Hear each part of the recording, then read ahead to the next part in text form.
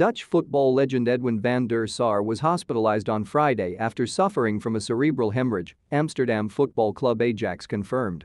The 52-year-old former goalkeeper recently resigned from his position as CEO at Ajax.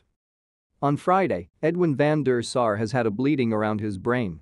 He's currently in hospital in the intensive care unit and is in a stable condition, the team said in a brief statement.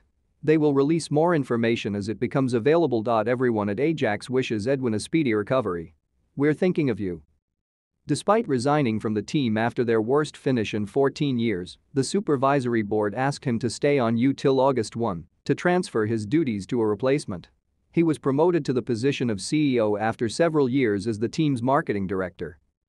Van der Sar made 130 appearances as the goalkeeper for the Dutch men's national team during a storied football career. Aside from his role at Ajax, Van der Sar currently holds board positions at FIFA, UEFA, and ICA.